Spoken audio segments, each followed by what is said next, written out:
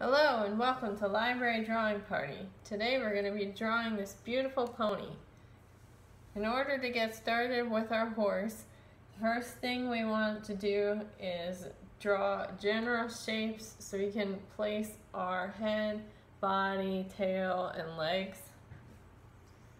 So I want the head to go about here. I'll draw an oval. Then I want the body, first part to go here,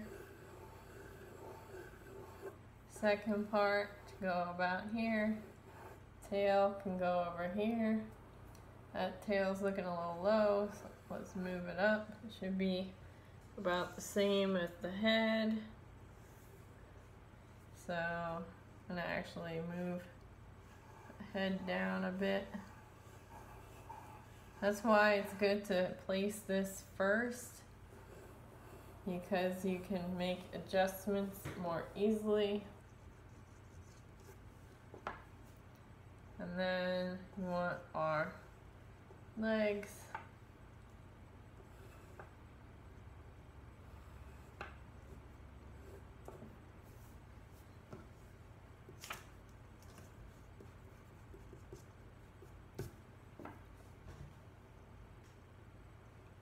Okay, once you have a general idea of where you want things to go, let's clean this up a bit.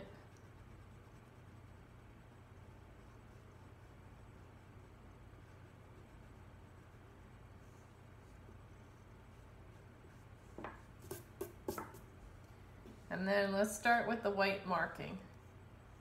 So it's like an hourglass shape.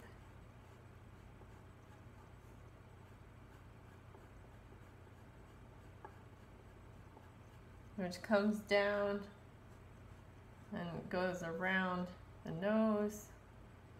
So let's draw half circles for the nose.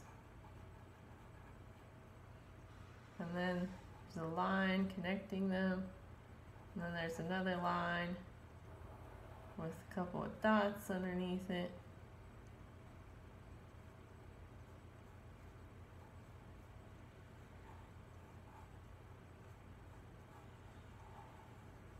Draw a circle around, fill it in.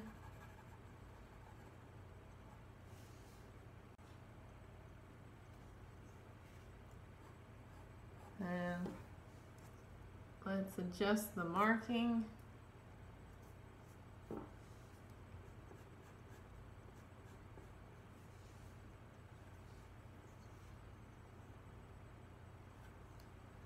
And let's put the eyes in. Don't put the full force of the pencil down just yet, because we might need to adjust the eyes.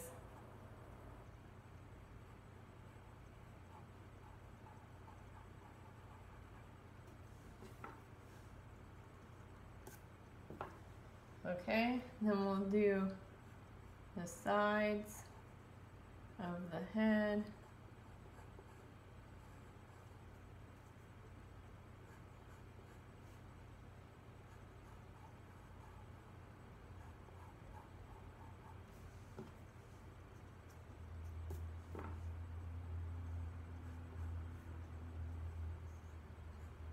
There's a shadow going through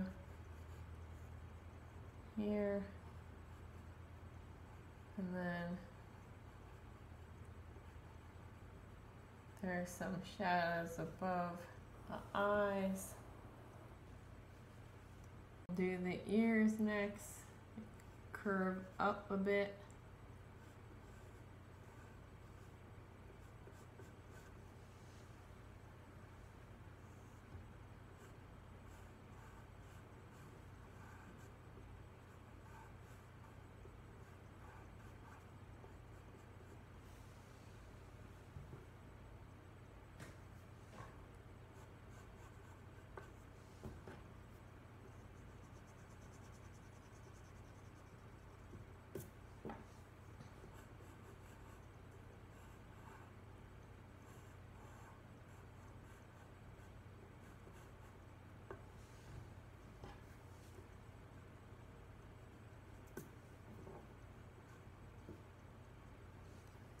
Okay, and then let's draw the hair.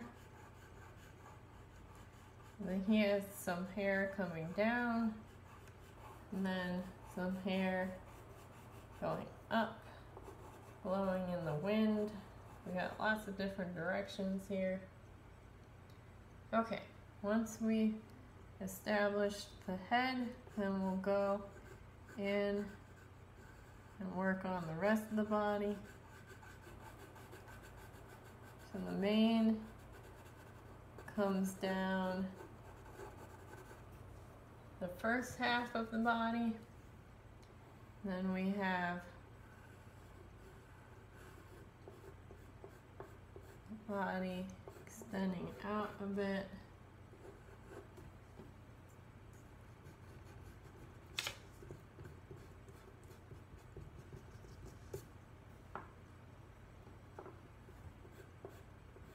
Comes out about here, and then we'll go down.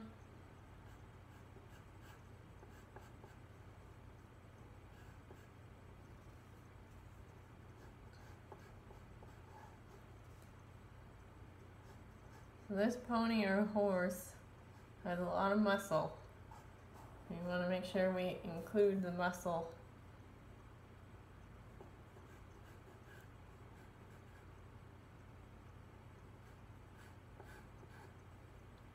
This might look like one leg, but this is the back leg here and this is the front leg.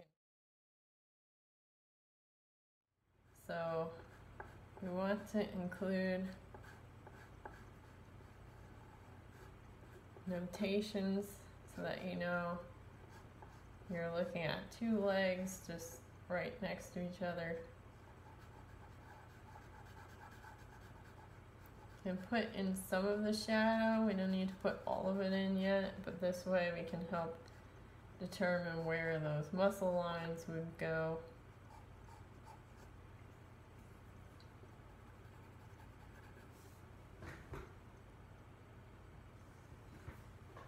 Okay, then we'll do the back leg. Well, let's do the belly first. And this comes up pretty far.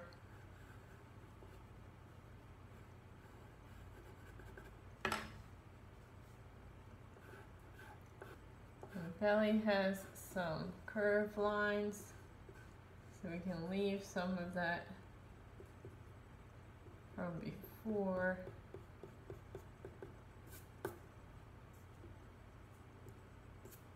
When we did our initial circles.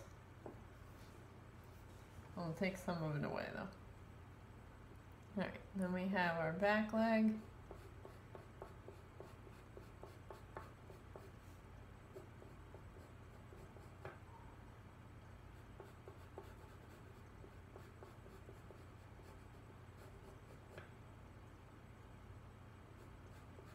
And the other back leg.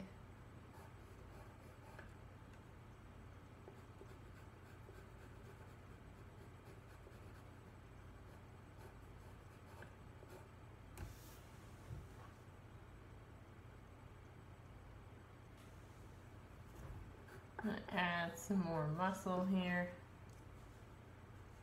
It's looking a little skinny.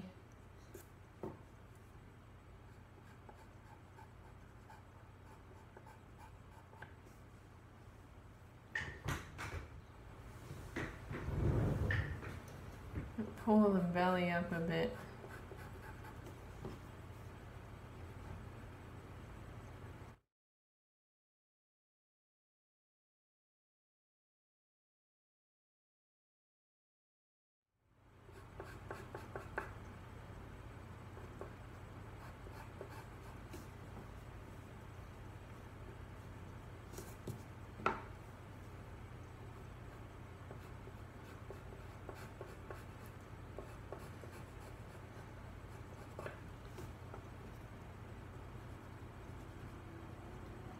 If you have a favorite pony at home or horse picture, you can use these same techniques to draw your favorite horse.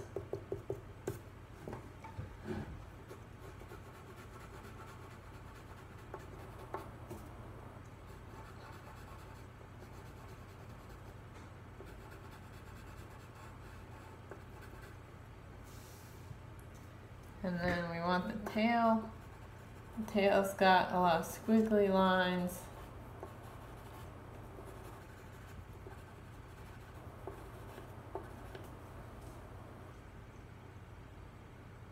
Okay, once you have your horse outlined, then you can go in and start to add some color. So the horse is primarily light brown, so I'm going to use light brown as my base coat.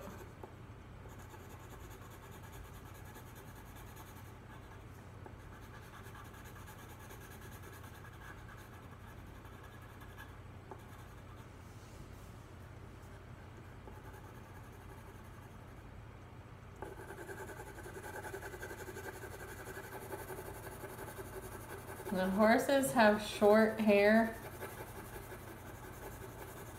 for the body.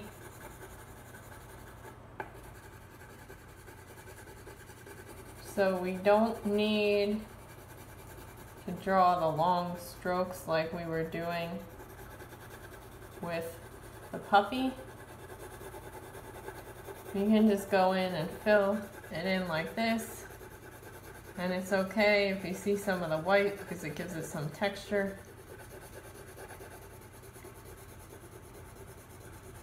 This creates the illusion of short hair without having to draw every single hair.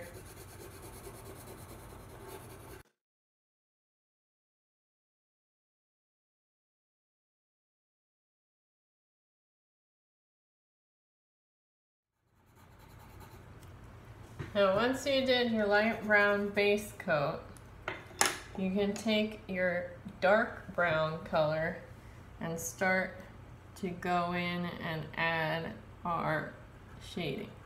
So I'm going to start with the eyes because the eyes are the darkest part. So I'm going to use the full force of the pencil here.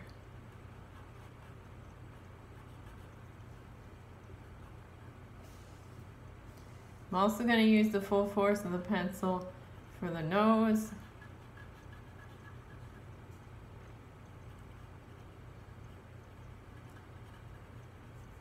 This also helps draw the viewer's attention to the face,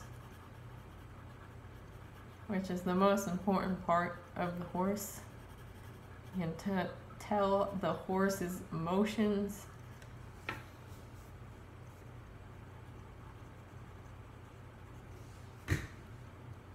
Okay, next I'm going to do the ear.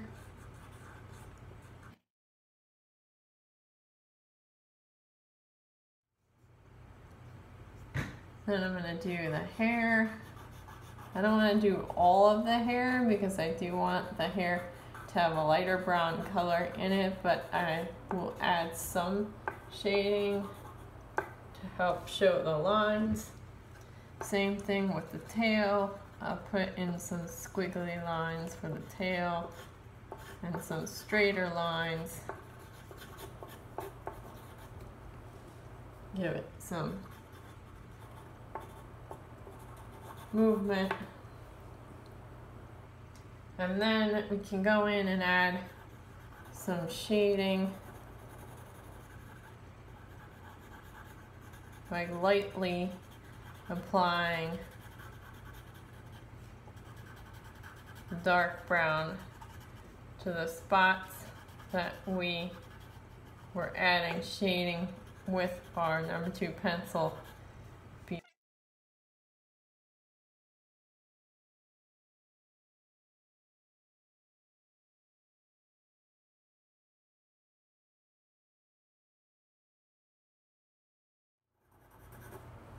This helps keep the horse from looking flat or one-dimensional.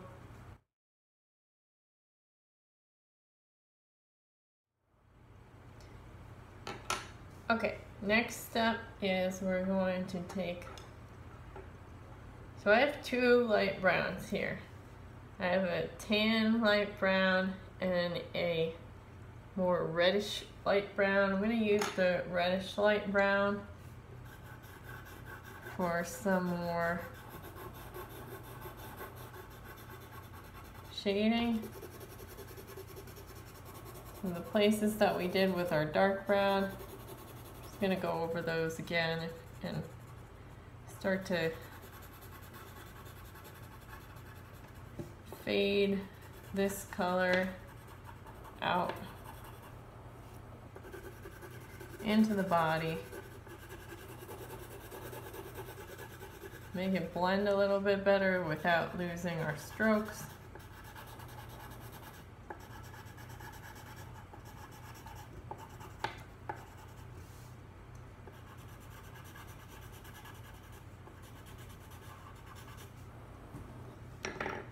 I'm gonna also use the tan color for some highlights.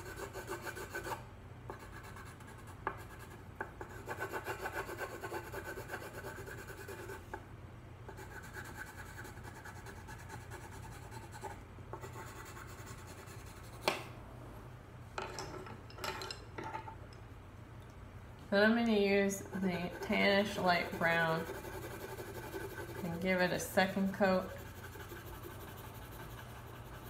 Start to blend all of these colors together and make it a little bit more uniformed.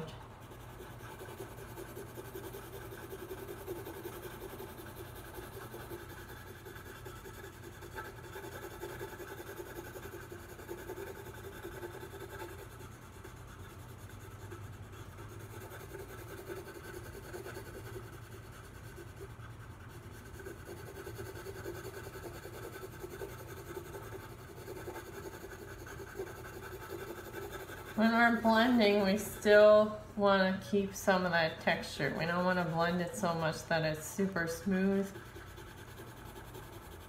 because this shows the hair.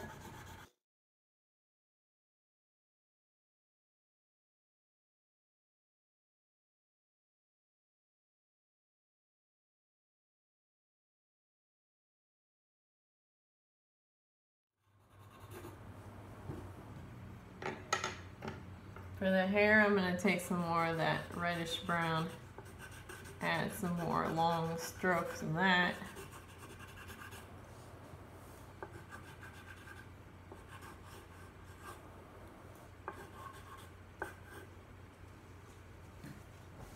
I'm going to add some of that to the tail.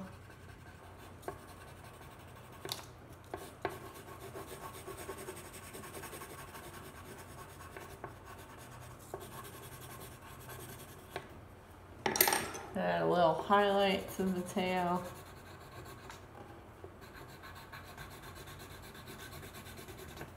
And a little bit more dark brown.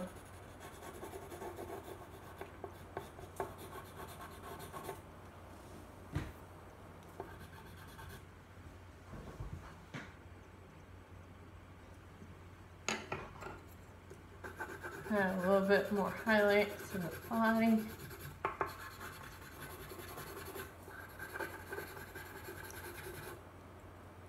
And a little bit darker tone at the bottom.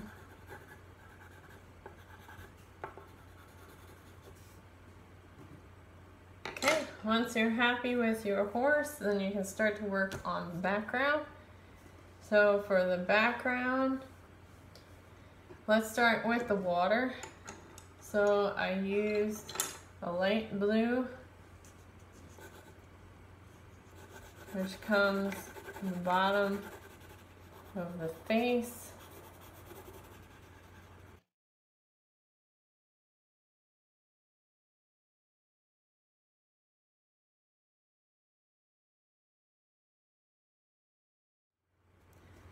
And goes underneath the body.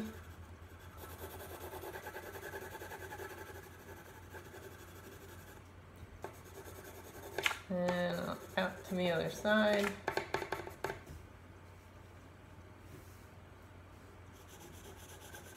And then it kind of dips down here.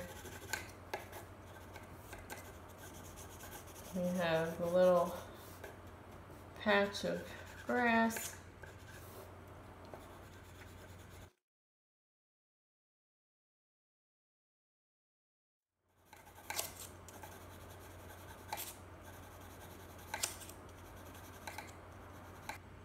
And then there's a little bit of water at the top of the head. Okay, now for the grass, we are going to want to show the long strokes. So similar to stippling, we're going to be doing lots of long grasses. We all want them to be going the same general direction.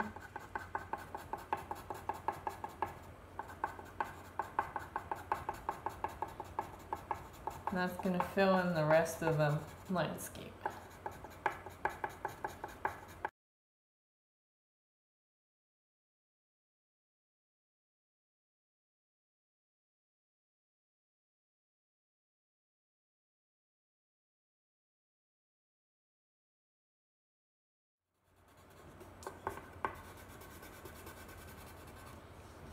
Okay, once you have your base coat of grass down, then we can start filling in some of that patch with the sand color.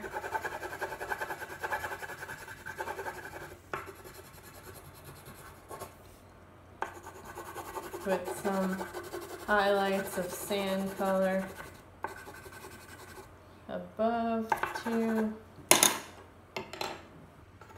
And let's take our teal blue and add some movement to the water.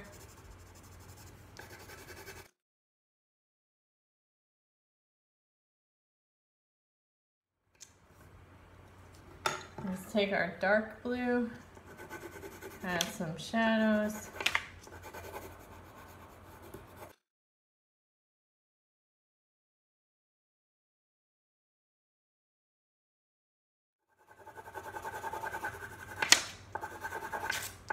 You can also use watercolors for this too. We've been trying watercolors with some of our previous drawings. If you like that technique, you can try that here too. You might want to use the pencil for the grass so you get those nice long strokes, but you can always do a base coat of green and then add the green pencil strokes afterwards. And I want to take some more of this teal blue, start to blend in a little bit better. Because for the water, we do want this to be pretty smooth. We want it to be a nice, peaceful scene.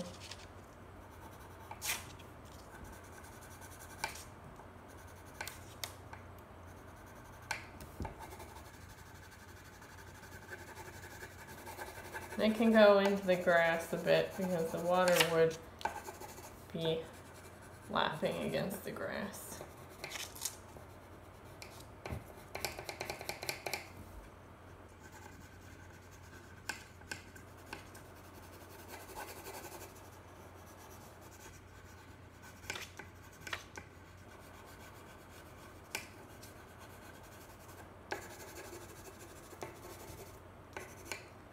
And just one more coat of the light blue. Really get nice and smooth.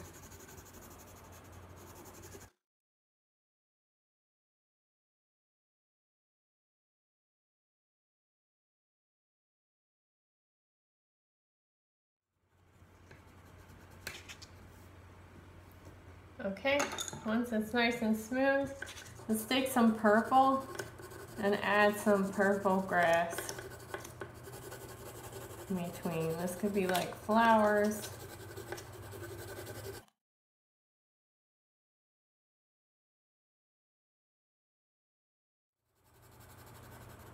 You want to see these strokes too. You want nice big strokes. You can add some purple throughout. It also helps keep it in a cool color scheme for the background.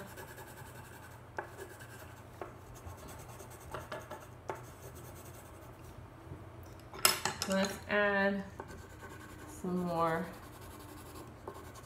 of the green You can do some parts darker, help emphasize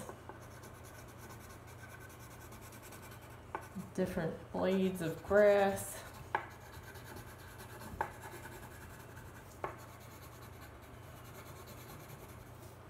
And then finally we'll put some blades of grass in the water.